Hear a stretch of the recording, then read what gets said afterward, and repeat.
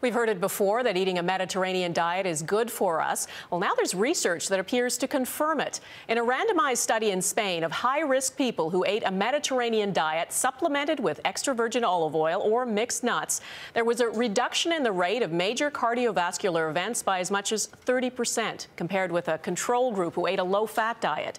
With me to help explain what this means for all of us is Dr. Ali Zentner, our medical specialist.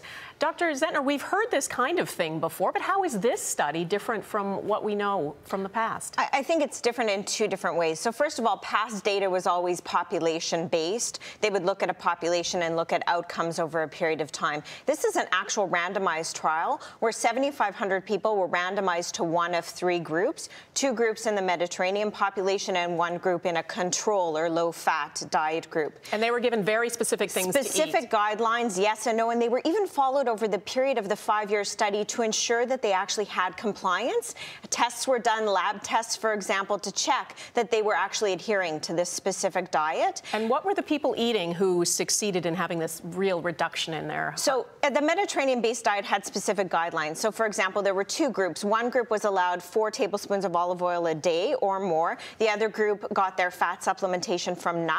They had high fiber vegetables, high fiber legumes. They were instructed to eat fish at least 2 to 3 days a week and white meat instead of red meats. But what they weren't allowed in particular was what we call the refined carbohydrates. So the breads, the pastas, the baked goods, even low-fat dairy products were off the menu in the Mediterranean group. So a lot of stuff was not allowed in addition to the extra virgin olive oil. Exactly, and I think that's one of the big messages of this study. Don't look so much at what was allowed, but what was actually taken away, particularly the refined carbohydrates, for example. Because what we tend to do often is look at a diet and say, oh, wow, if I eat 4 tablespoons of extra virgin olive oil and a few nuts, I'm good. Right? Yeah. That's not what this is. No, and as North Americans, we do this. We do this sort of sum of the parts kind of attitude where we cherry pick. And I don't want people to take away from this that they can take their North American diet, pour some olive oil, take some wine on top of it, and they'll be fine. It's more important to look at the actual true whole picture of the Mediterranean diet.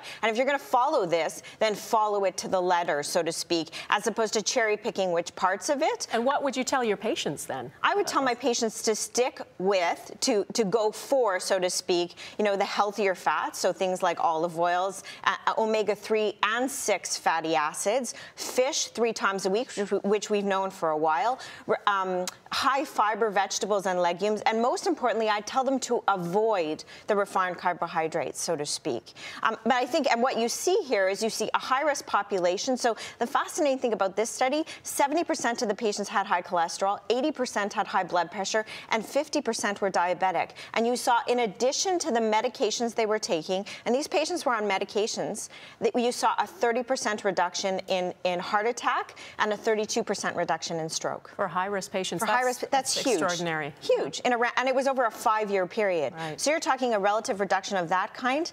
This is a pretty impressive data. All right. Dr. Zentner, thanks so much.